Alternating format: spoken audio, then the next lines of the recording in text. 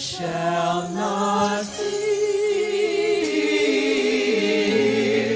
the arrow by day,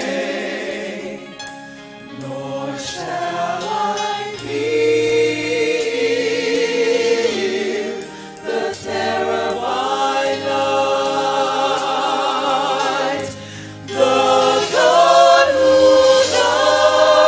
governs angel armies set encampments around me. Whom shall I fear? Whom shall I fear? Whom shall I fear? Whom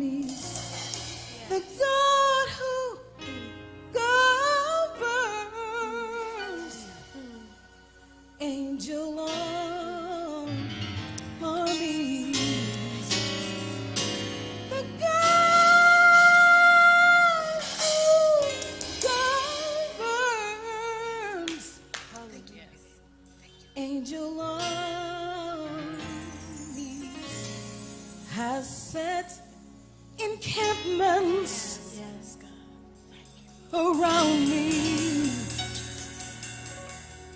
Encampments all around me. Protection around me. Whom shall I fear?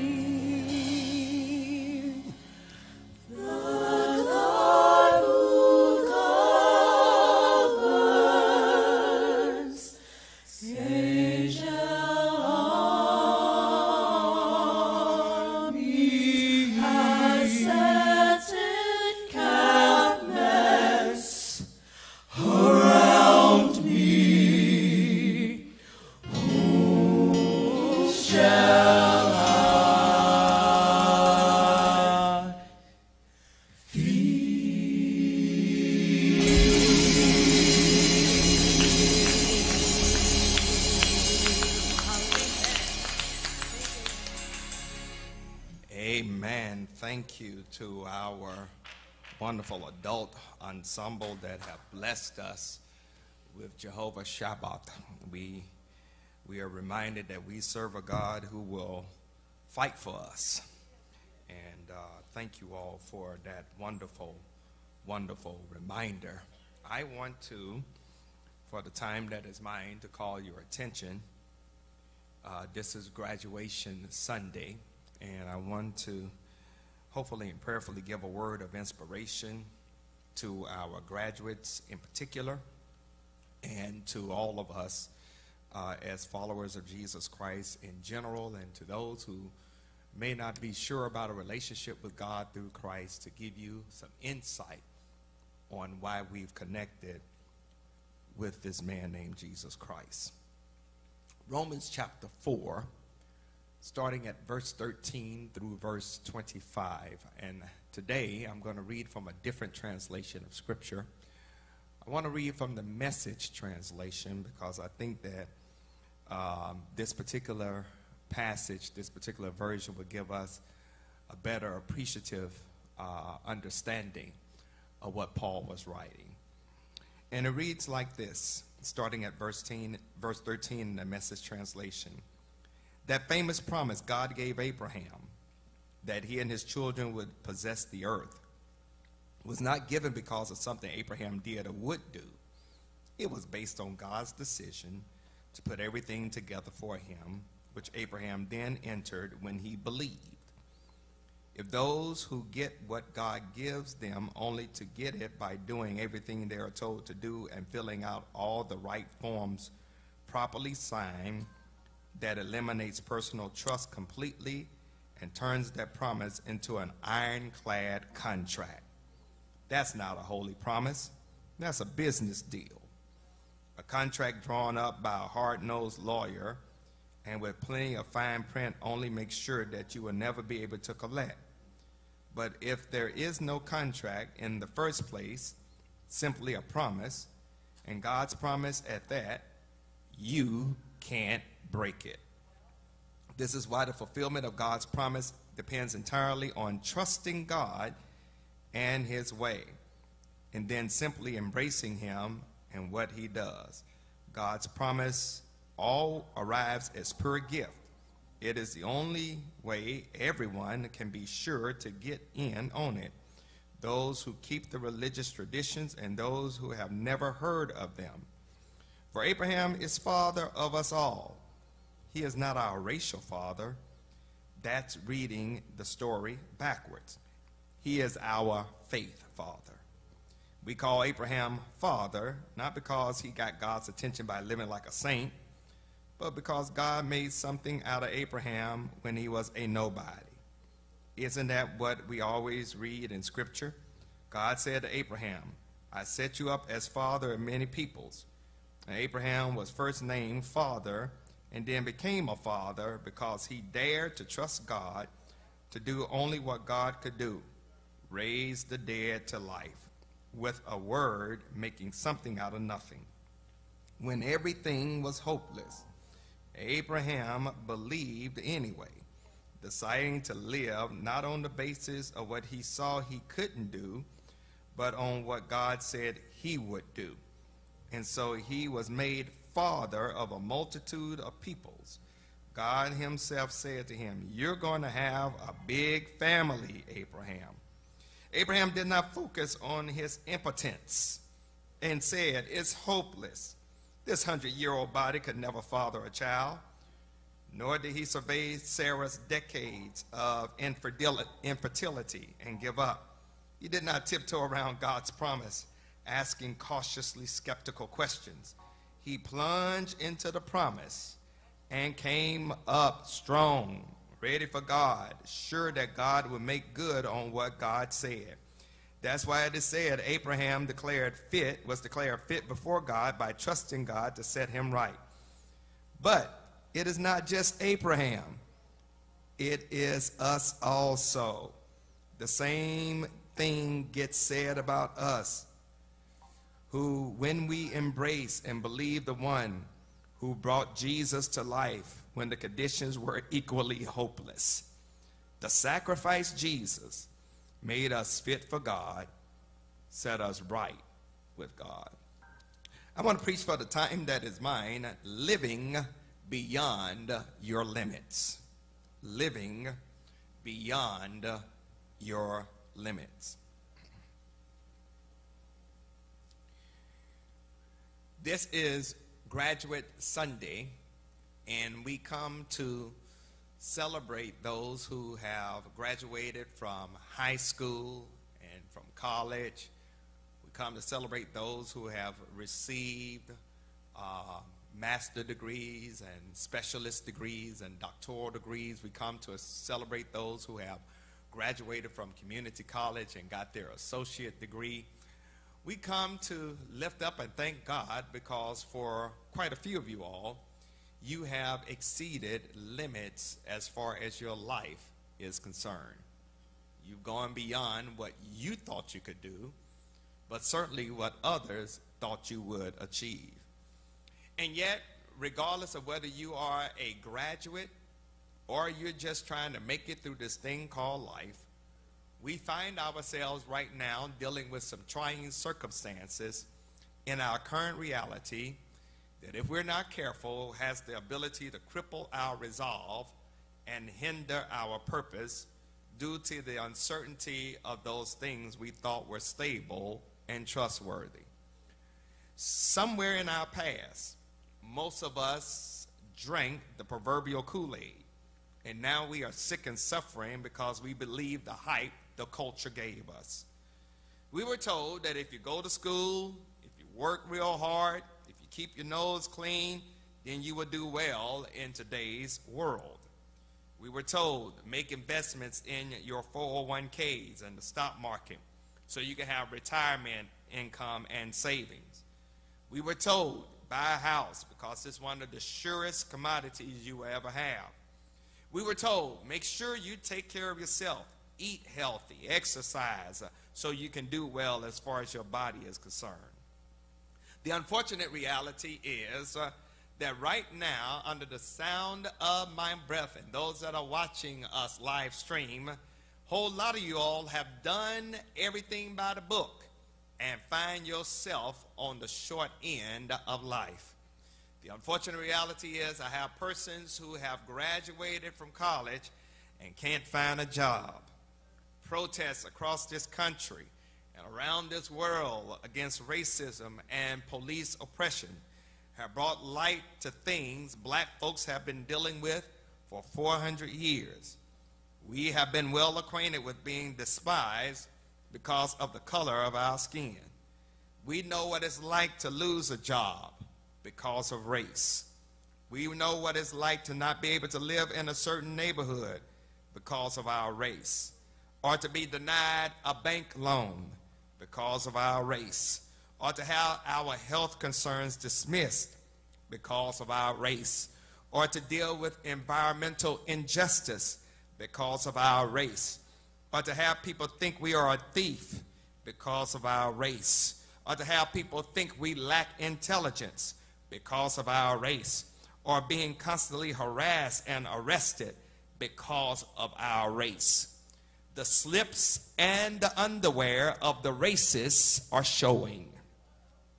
COVID-19 is worsening in the United States even as I speak. Americans have been banned to travel to the European Union. Isn't that something?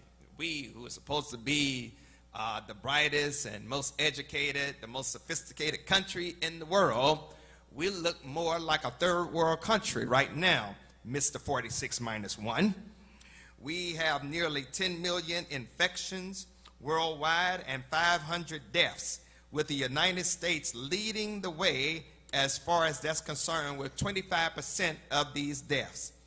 The craziness being perpetuated through conspiracy theorists about wearing masks and physical distancing and avoiding mass gatherings is going to keep us in a mess.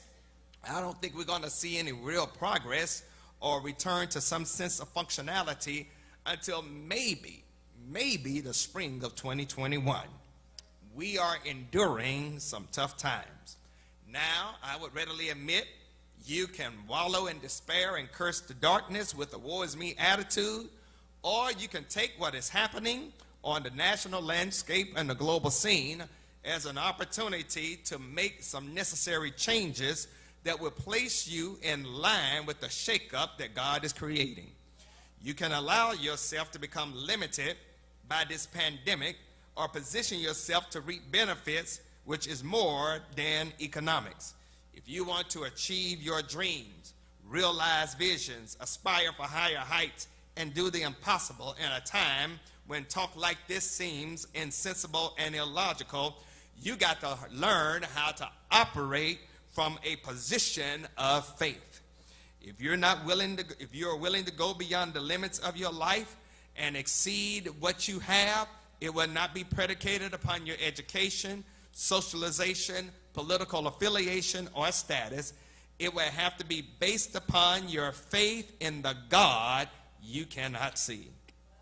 Our ability to recognize, receive, and rejoice in what God has done, in what God is doing, and in what God will do in our lives is based upon faith alone.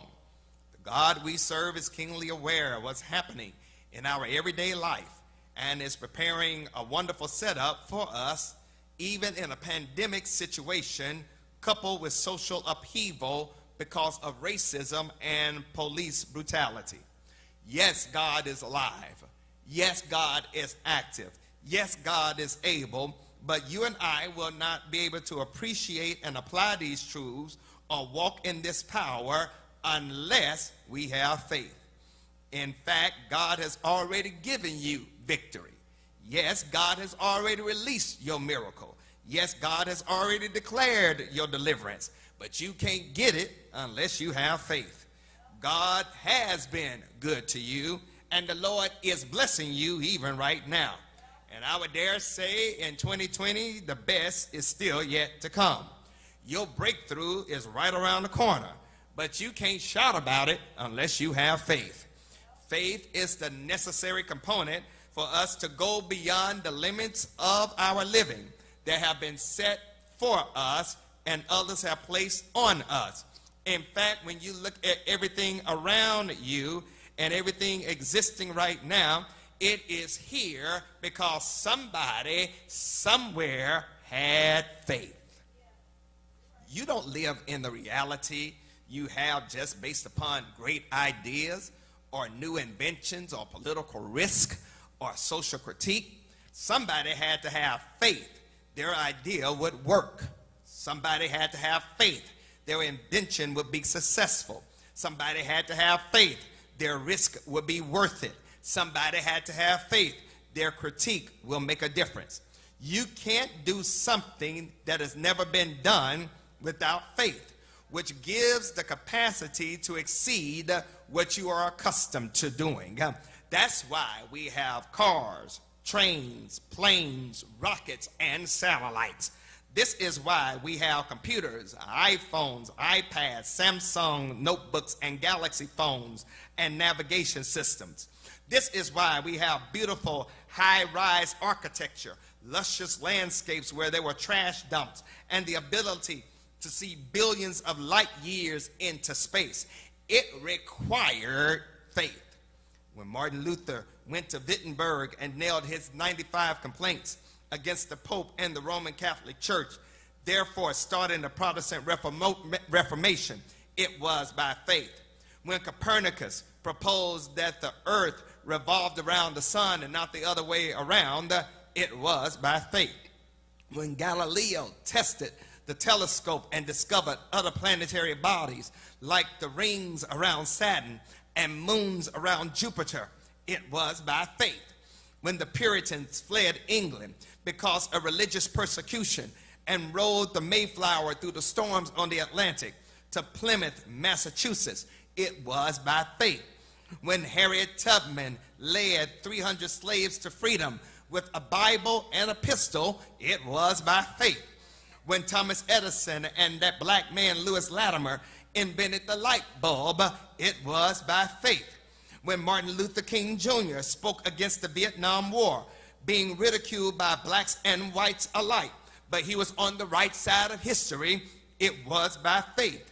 When Nelson Mandela did not bend or break in a prison on Robben Island, only to be released and become South Africa's first black president, it was by faith.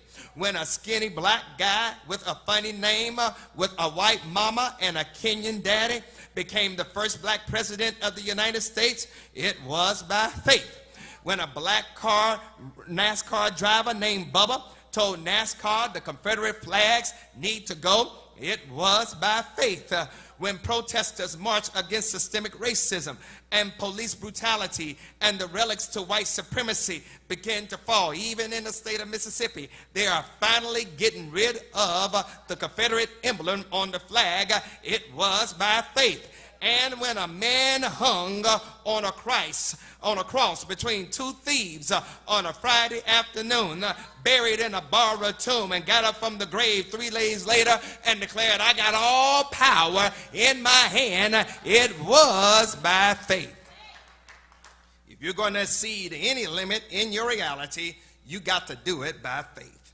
I want to suggest to you this is what the Apostle Paul presents as he hammers out his thesis for the following example of Abraham.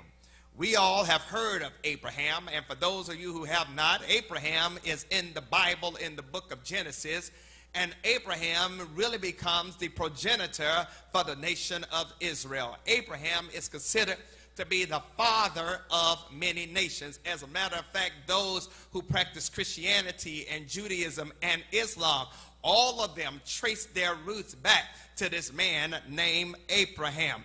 Abraham heard the voice of God and stepped out on faith, going to a land for which he had no direction. Abraham was willing to trust God all the way on his journey. Abraham did not have a map. Abraham did not have a GPS system. Abraham did not have a navigation system. All he did was obey what he perceived to be the voice of God. Sure, he made some mistakes along the way. Sure, he had some blunders along the map. But Abraham's relationship with God was not based upon his righteousness. It was not based upon him dotting every I nor crossing every T. But it was based upon the grace of God in his life. God made a promise to Abraham and to Abraham's offspring how they would one day inherit the earth. Therefore, the promise God made to Abraham was not dependent upon Abraham keeping a whole bunch of rules. It was based upon Abraham's faith. The law did not have the ability to make the promise of God valid and real, but Abraham's faith is what made this thing real. Interestingly, the very thing the Jews had been depending on to make them acceptable to God turned out to emphasize their sinfulness. The law reveals their shortcomings. The law demonstrates the lack of their innate ability to do everything that God had commanded them to do. The law was a catch-22 situation because every time they got one aspect of the law right, they failed in another area of the law, which means that the area they had right becomes null and void. Why is that? Because it was the common assertion that if you violated one commandment of the law, you violated all of them. This law thing was difficult to sustain, and it helped the Jews to understand that they are just like the Gentiles, in need of the grace of God. The law reveals that all have sinned and fallen short of the glory of God. So the relationship Abraham has with God is not predicated upon the law, but is based upon faith. God lets Abraham have a divine connection, not based upon money, not based upon education, family lineage, social status, political affiliation, or neighborhood association. The hookup is based upon Abraham's faith in a promise made by a God he never saw, but all he heard, and he believed that God is no shorter than his word.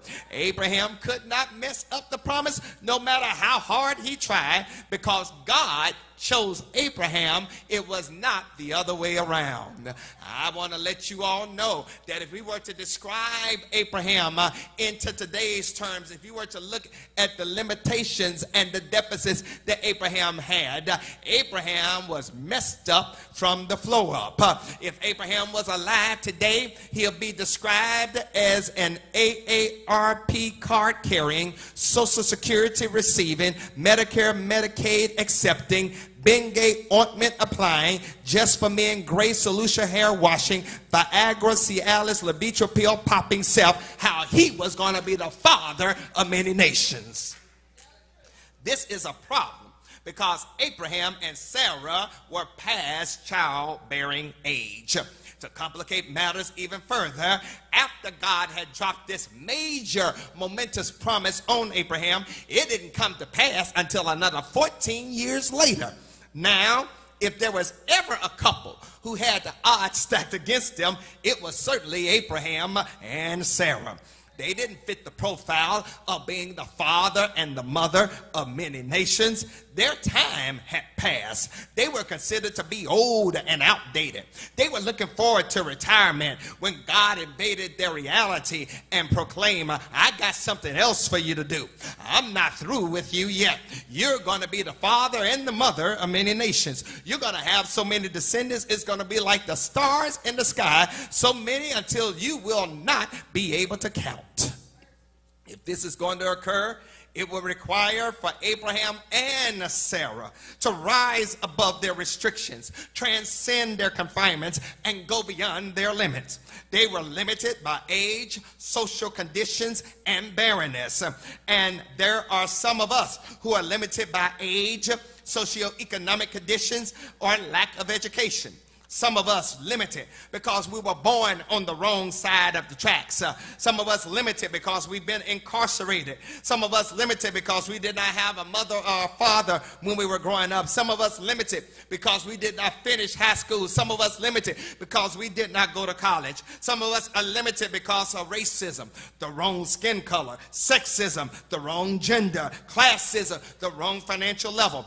Some of us are limited by our own negative perceptions of a devalued self-worth, which has us thinking we can't do anything because of our past, or we can't succeed because we lack certain skills, or we will not be able to attain the desires of our heart. However, there's a word that Paul gives us, insight, that if Abraham can do it and he had the odds stacked against him, then you and I can do it even when the odds are stacked against us. How can we go beyond the limits of life, which makes us feel like this is the best we can have right now? I want to suggest, when you look at the text, first of all, realize the God that loves us has divine-sized dreams for our life. This is best described in verses 13 and 14, because when you look at Abraham, you will notice God enters into Abraham's life with two things. The first thing is how Abraham will inherit a land that God will show him. Second, that Abraham will be the father of many nations. This is not something Abraham had imagined. when he was hanging out in Haran with his daddy Terah. He was part of a family that worshiped idols, and God stepped into his reality and blows his mind by promising him land acquisition and a large family. Abraham moves not by what he can see, but Abraham moves by a word he hears. And that word has been delivered from the God that speaks into existence that which Abraham could not imagine. Yet Abraham had to believe it was possible, because if Abraham did not believe it was possible, he would have stayed in Haran with his daddy worshiping idol gods. Check this out. Faith begins with a picture, a mental image, a dream, a vision of something which does not exist and seems rather impossible to come to fruition. God had to show Abram a visual perspective of a faith proposition. And this is what God told Abram. This is what he said. Here's something, Abraham, you can visualize. Abraham, every night you go out and you look up into the skies and you can say, this is going to be the size of my family. The entire Jewish nation came from the loins of Abraham. And later God would change Abram's name to Abraham, for he would be the father of many nations. And this happened when Abraham was 100 years old. This requires major faith, because God's dreams for your life has to become part of your imagination to see things others cannot see, to do things others will not do, and to believe things that others will not believe. God has to stretch your imagination by giving you a dream, a vision. What can you see yourself doing that you thought you never could do? What can you conceive and believe you can achieve? Faith starts by stretching your imagination to hook up with God's dream for your life. Faith is not past oriented, but it is future focused. Faith is you visualizing what your future is in your present. I know there's certain things you can't see in your present, but God has shown them to you. You can't see how you're going to get the degree, but you saw the degree hanging on your wall. You can't see how you're going to get the house, but you saw yourself in your own living room. You can't see how you're going to make it, but you saw yourself as successful. There are some things you can't see in your present, but God is showing you something, and you got to take the initiative to make the dream God has for you your reality. So what is it that you got to do? You got to go to school. You got to get an education. You got to prepare yourself. You got to read a book. You got to get out of debt. You got to pay off your credit cards. Listen to self-improvement tapes. Go to Bible study. Join a church. Get into the Word of God. Pray to our God. Fast every now and then. Give God some praise and worship the Lord of the universe. If you do some of those things, I guarantee God will blow your mind with the things that God has for your life. But then, do what you can do and trust God to fill in the gaps. That's in verses 17 through 22. We see that God is a gap filler. In other words, beloved, don't focus on your weakness, but operate in your strength. Abraham had several strikes against him. Number one, his age. He was old. Number two, where he came from. His daddy was an idol worshiper. Number three, his wife's barrenness. And then number four, his mistake to try to jump ahead of God. But what Abraham had, in spite of all of that, was faith. And this is how Abraham operated in his reality. What scriptures consider as faith is defined by the confidence of Abraham in the very promises of God. Abraham's faith is seen in the contrasting phrases against all hope and in hope. From a human standpoint, there was no hope. that he would have descendants. And yet with God, all things are possible. Therefore, Abraham believed what God said would come to pass. Abraham believed what God said would come into fruition. And Abraham's hope was not in the invincible human spirit to rise to the occasion against all odds, but his hope, his faith was in the inner confidence that God is no shorter than his word. In other words, Abraham believed that if God said it, that should settle it. Because Abraham believed, Abraham became. Abraham was fully aware that his body was as good as dead. He's 100 years old, you all. Sarah is past childbearing age. From a common sense human perspective, there is not the slightest chance that they would have any children. But Abraham somehow kept the faith, and his faith went beyond his human capacity. In acknowledging the existence of the God who is not bound by the limitations of our created order, wherever God is, there is nothing outside of the realm of possibility. And the Church of Jesus Christ is in desperate need of those who will insist that God is able to bring to pass anything that is consistent with the nature of God and in concert with God's redemptive purposes. The problem with the church that it is filled with people whose view of God is too small. If you want to know what faith without works look like is dead, then all you got to do is look at Abraham. Abraham knew, yes, I got faith, but I still got to do my part. And if I do my part, I believe that God will show up and do God's part. In order for Abraham to get the land, Abraham had to leave his daddy's house and start walking. In order for Abraham and Sarah to have a child, they had to at least engage in lovemaking every now and then. And the same thing has to happen for you and I. That if we want the promises of God to come to pass, we got to do our part and let God fill in the gaps.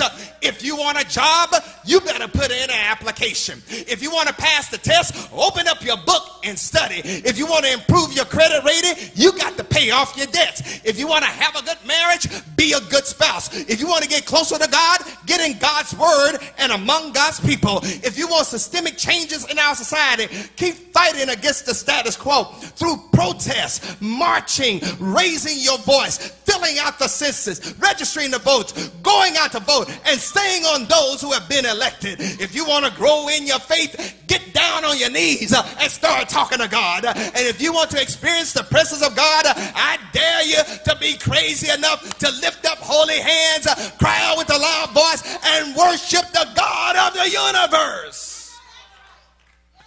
But one more thing that I want to remind you of, that if you want to have a life beyond your limits, you got to connect to Jesus, who goes beyond the limits of this world. Connect your life to Jesus, who goes beyond the limits of this world. Let me say that one more time. Connect your life to Jesus, who's God in the flesh, who goes beyond the limits of this world. This is the shout for me in this whole text. And it's found right there in verses 23 through 25. This is where Paul zooms in and says, I've been talking about Father Abraham. Now I want to talk about Jesus Christ, because Jesus had the odds stacked against him. Abraham trusts God when it did not make any sense to trust God. And when you understand that Abraham did not give way to unbelief, but rather Abraham's faith was strengthened during his times of testing. And during the times of testing, he took God at his word. And when he took God at his word, God got the glory. Faith is strong precisely because it looks solely to God and not upon human ability. It is not that faith ignores or denies historical realities. Rather, Paul says, Abraham took them fully into account, which is why his faith can be called strong. Abraham took fully into account that he was old. Abraham took fully into account that the odds were stacked against him. Abraham took fully into account that his wife Sarah was barren. Abraham took fully into account that he was past what society said could be accomplished. He had all of that, but Abraham was convicted and convinced by the promise that God, if he said it, can bring it to pass. This is what faith has to be if you're going to live a life beyond your limits. It was a faith so convinced and so convicted how God could bring life out of something dead and accomplish what is humanly impossible. Because the reference to Abraham and Sarah's body is that they were physically dead. There's no life in neither one of them. That there is nothing as far as Abraham's functionality, as far as his manhood was concerned, that would bring about life. There was nothing in Sarah's femininity, as far as her womanhood was concerned, that they could bring life. You got two dead folks trying to come together and produce something lifelike when they didn't have the capacity to produce anything lifelike, but it was a God who is beyond their experiences, and the God that was beyond their limits, that took both of their dead bodies and brought something to life out of their dead, barren situations. And this is where the shift happens for us, when we make the shift to Jesus Christ, because we know that Jesus Christ is the one that was raised from the dead, and that God gave life out of an impossible situation. Our faith will be regarded in the same light, because God will credit righteousness to us as well. Verse 23 through 25 shows us that when you have faith in the Jesus Christ who was resurrected from the dead, you have faith in the one that can make a difference in your life. This was the central theme of the gospel message, the resurrection of Jesus Christ. This is what the apostles preached nearly 2,000 years ago, that Jesus Christ was crucified and God raised him from the dead. But it has to be, y'all, the way we live our life. You and I must understand that our life has to be lived, watch this, from a perspective of having Jesus in our life. And not just some Jesus, but the one that God has raised from the dead. This is because God gives us the ability to do things that others said that's impossible. Because if God can raise Jesus from the dead, then God can do anything. And that's where a whole lot of us are right now. Some of us find ourselves limited from a crisis that happened a while ago. A shameful problem from our past. We went through divorce and we feel like we'll never find love again. We've been bankrupt and we think we can never have good credit again. We've had a major embarrassment that everybody in the church knew about. But faith is speaking to you right now. And faith is saying to you, yeah, you messed up in your past. Yes, you didn't dot every I in your past. Yes, you didn't cross every T in your past. Yes, you've made some blunders along the way, but we are not here to focus on your past, because we got something better for your future. I don't know whom I'm preaching to that's in the house right now or watching me live stream, but I am here to let somebody know that you can't be so consumed by your past until you miss out on the promises God has for your future. I don't know about you, but I'm going to be future oriented and not stuck in my past.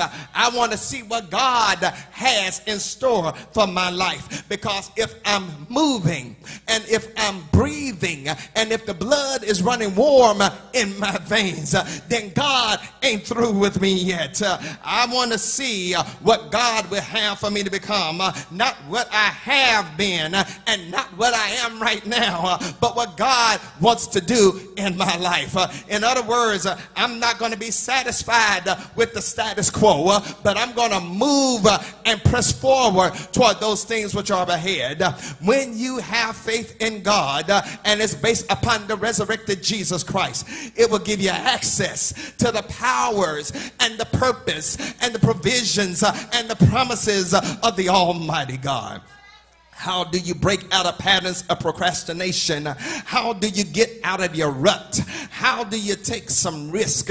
How do you expect for the best? How do you wait for an answer? How do you live beyond your limits? You got to live your life with Jesus Christ in it. The mess you must be going through right now ain't nothing compared to the promises that God has in store for you.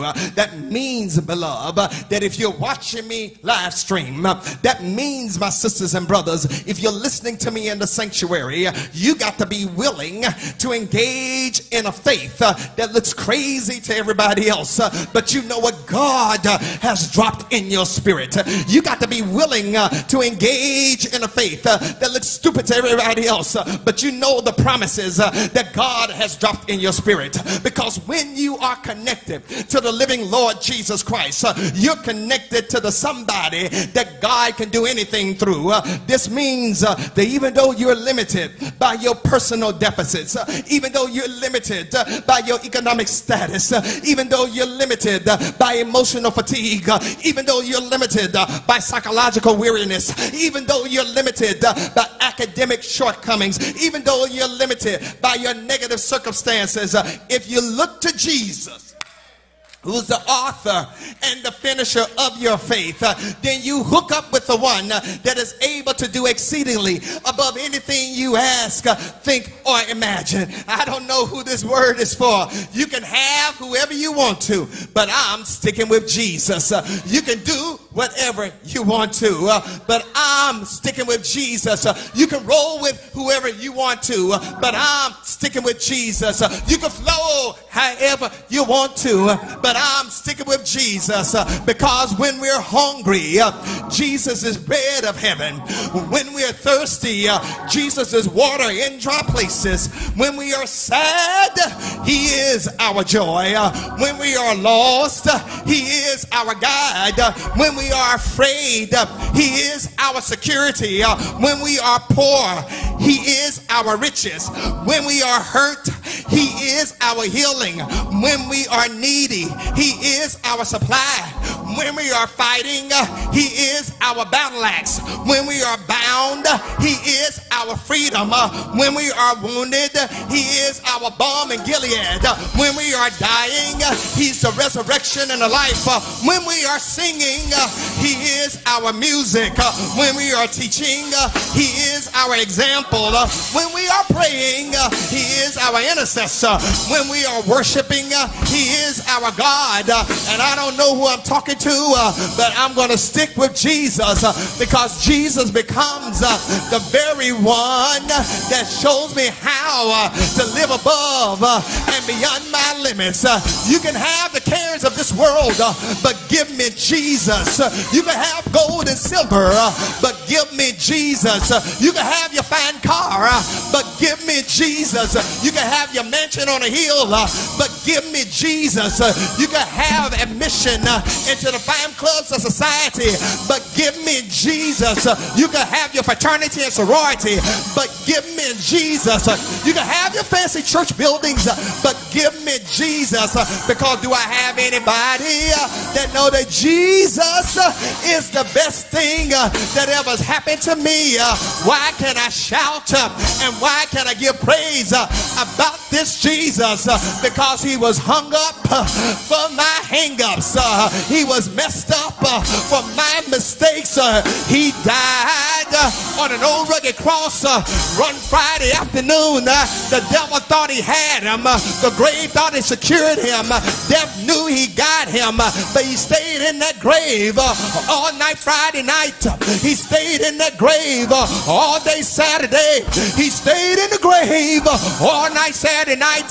But do I have anybody that's watching me on live stream? They ain't afraid to shout at the computer or phone or your television early Good God Almighty. I said early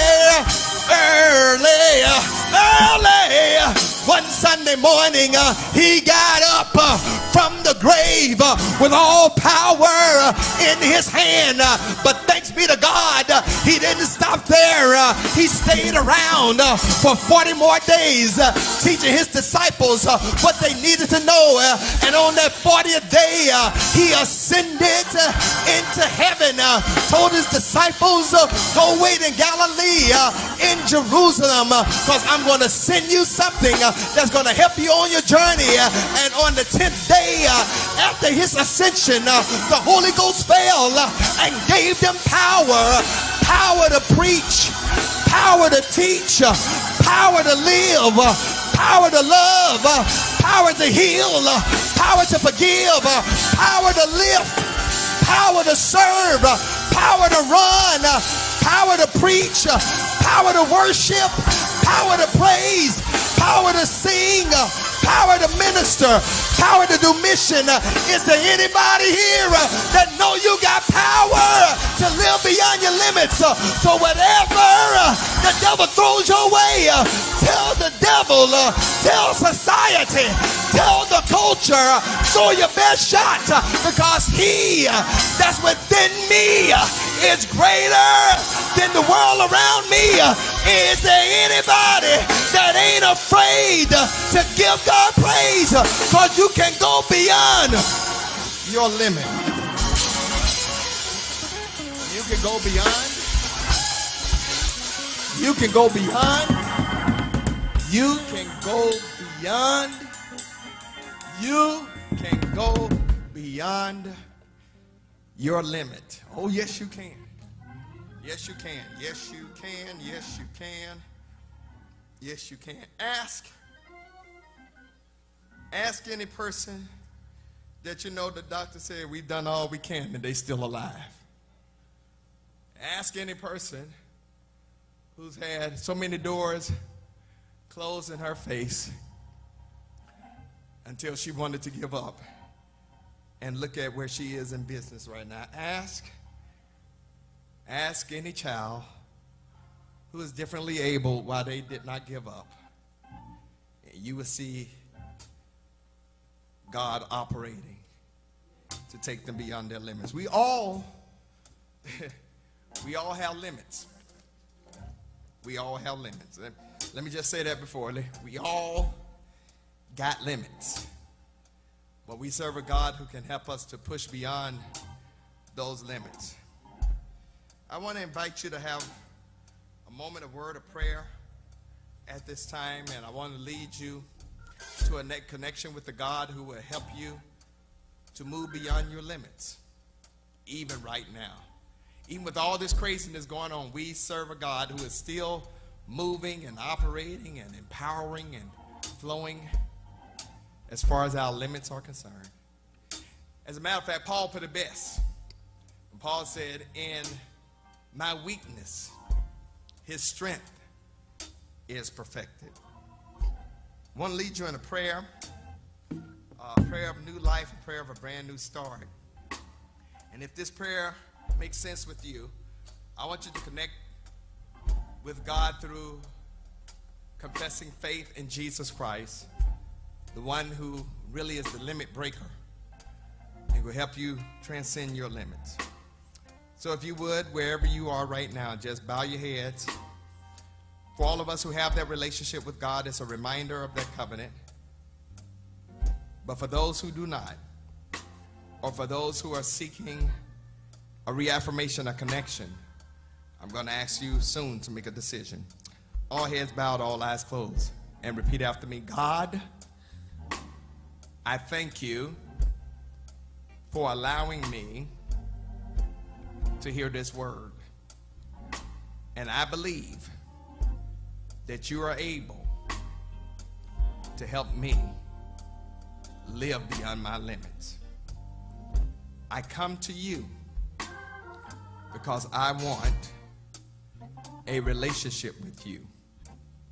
I believe you sent Jesus to die for my sins. I believe you raised him from the dead 3 days later. I believe that one day he will return. But until then, send your Holy Spirit into my life. Forgive me of all my sins. Help me be the person you want me to be. And God, do your great thing in my life. I submit to you right now in the name of your son Jesus, my Savior and my Lord. Amen. If you prayed this prayer for the first time in your life, and you mean it, you want a relationship with God, you have it right now. Is it really that easy? Sure. If you believe in your head and your heart, if you believe in your mind and your spirit, you're trusting those words and you're placing your confidence in God, then salvation is yours. It's really that easy. You're not saved based upon your works. You're saved by faith because of God's grace. And if that's you right now and you want that relationship with God and you want to become a part of the Lord's church, particularly here at St. Paul's, you could do several things. Number one, you can type salvation. If you're on Facebook, one of our digital ministers will send you a private message. If you're on our website, click on salvation button in the chat window. If you're on telephone, email us, connect@stpaul.sbbcnc.org, or you could call the church office. If you want to join by Christian Experience, you can join us on YouTube, connect@sbbcnc.org. If you are watching us as far as Facebook is concerned, just type connect on our Facebook page or connect on our website. Or if you want to join by watch care, which means that you're here on a temporary assignment, you don't want to give up your church home, but you want to roll with us until you return home, you could type watch care or follow those same prompts that I've just mentioned to you and join us as far as that's concerned. We're about to close today's worship experience. I want you to share your worship profile. I want you to send hearts or thumbs up if this has been a blessing to you. Or if you have a concern, you may be able to share that as well. We're getting ready to close out, but as we close out, please stay online and check out our wonderful graduates as far as graduation Sunday is concerned. And let's be giving them a word of encouragement. And now to him who is able to keep us from falling and present us faultless for the presence of his glory with all exceeding joy. To the only wise Savior be glory and majesty, dominion and power both now and forever. And the people of God said, amen. And God loves you, and so do I. Amen. Follow us this week to check out what's happening here at St. Paul. God bless you. God loves you, and so do I.